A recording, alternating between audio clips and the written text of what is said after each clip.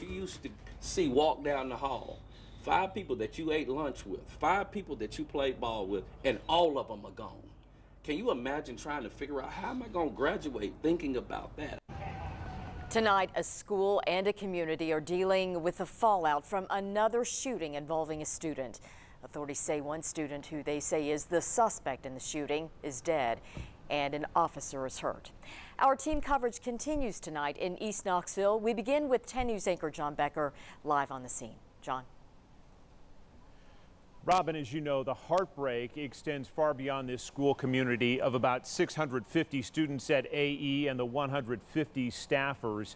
It really touches all of Knoxville because this is another young person dead, and this is another case of gun violence. We have seen far too much, and that is what the community is underlining tonight. We will hear from them. We'll also get an update from investigators, but we begin our coverage with 10 News reporter Cole Sullivan with more from the superintendent and his words late tonight. Cole? John, this is new just in from the superintendent within the last hour. I'm going to read part of his statement to you. He says he's cooperating with the TBI investigation. The school district is cooperating with the TBI investigation. Bob Thomas also says we continue to keep the school community in our thoughts and prayers as we grieve the losses they've endured. He also expresses gratitude to KPD and says his prayers are with the KPD officer who was wounded. Right now outside Austin East, it's a lot quieter than it was earlier today when we arrived on scene shortly after 3:30. The shooting began around 3:15, and dozens of law enforcement agencies responded to this. Law enforcement officers responded to the scene. Now the crime scene tape is down, a far cry from how it all unfolded earlier today. It just said somebody got shot. Video from outside captures the chaotic scene as the shooting unfolded. It started at 3:15, just as students began to leave for the day.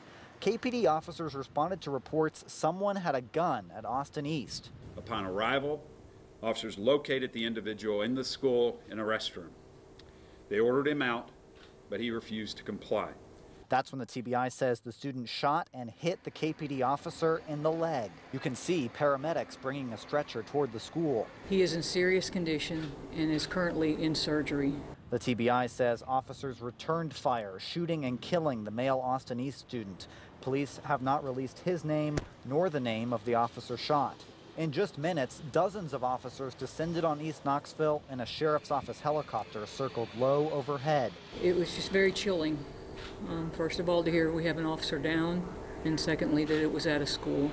Police now indicate just one suspect who is dead at the scene. Despite initial reports, officers detained someone else. If anyone was detained, it's more than likely witness type of information. TBI agents will take over investigating what happened. The police chief calls it a sad day for Knoxville. Our worst fear is an active shooter in a school. Those are our kids. Most of us are parents.